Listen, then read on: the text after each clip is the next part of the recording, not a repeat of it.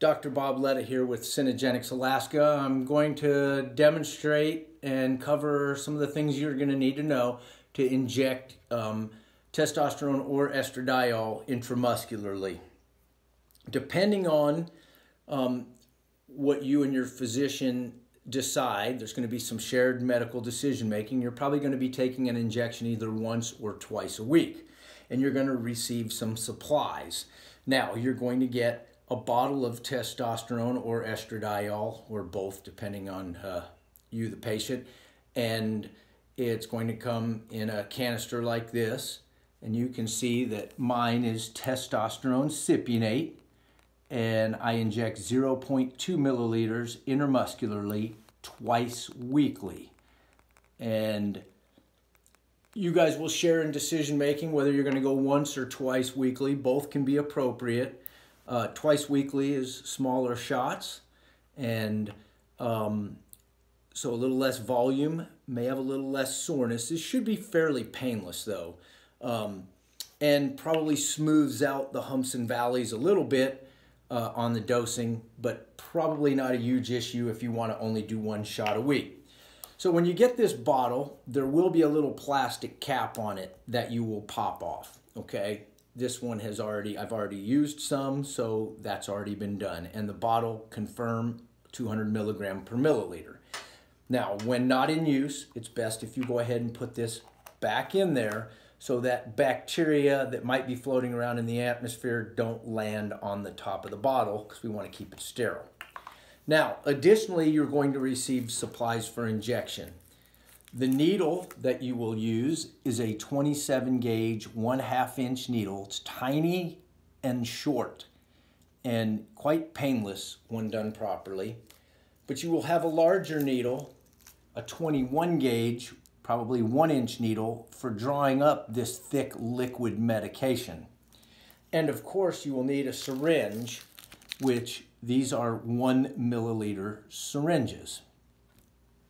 Now your dose that you will be taking and the dosing regimen will be on the bottle. I normally do my dosages on Sundays and Wednesdays because we can't get our labs out on a Friday and still have them run, because the specimens will basically get too old and Quest doesn't work on Sundays. So in Alaska, we like Sundays and Wednesdays so that we can get peak lab draws on Mondays or Thursdays and still make our shipping times. Now my dose is 0.2 milliliters, and so I've put that much air in the syringe. And I'm now going to take the 21 gauge needle and I'm going to lock it on the syringe. Now, I'm going to take an alcohol prep and pull it out, and I'm going to wipe off the bottle where the rubber is. I am then going to place the 21 gauge needle into the fluid. Now, if you push this up too high as the bottle gets low, you'll draw air. So you just barely put it in. Go ahead and inject the air and then pull out ample amount. Just go past your dose. Get quite a bit of product in the syringe. Okay, now what I will do is I will now bring myself almost to 0.2. I'll leave a little bit extra in there, and I'll take this out and I can put it away and put the lid back on and restore that. Now, there is testosterone in the needle and the hub, and we need to get that or it will be wasted. So we have to pull that back. So there's actually going to be more than my dose in the needle, or in the syringe. I will then take the needle off, and because this is a sharp, even though it's not contaminated, I'm going to throw it in the sharps container, which we will provide you. Now I'm going to take the injection needle, and I am going to put it on here, and I'm going to advance until I see a little tiny dollop of testosterone come out the tip of the syringe, and I'm right at my dose, a little bit more.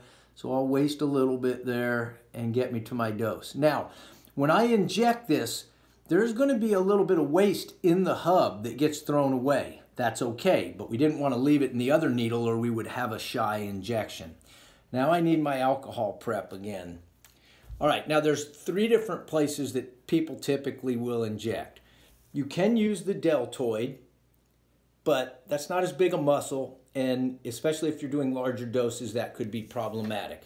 I would say most people, for injecting on themselves, and I wore shorts to make this easier, is to inject in the quadriceps. And we want to do the upper outer half, somewhere in here. I generally alternate Sundays here, Wednesdays here. You can do the upper outer quarter of the glute, but some people will find that difficult to do on themselves. But that is an option. Again, upper outer. We're trying to avoid nerves and blood vessels. And in the thigh, the femoral artery and nerve run about right here. So normally I would sit down to do this so the muscle could be relaxed, but for the purposes of this demonstration, I'm going to stand. So I'm trying to relax the leg, and I've wiped off where I'm going to inject. Now, you can do that a little bit to fire off the nerves, but truthfully, it's really quite painless. So I'm going to wipe off again with alcohol since I touched it with my dirty hand. I'm going to relax the muscle. I'm going to remove, and you can see how quite small that needle is. Okay, now, if you just kind of loosely hold it and just, you don't even feel the needle. Now, inject slowly so you don't spread the muscle tissue out too quickly. It'll cause you to be sore the next day. And it's pretty hard to inject fast through a 27 gauge needle.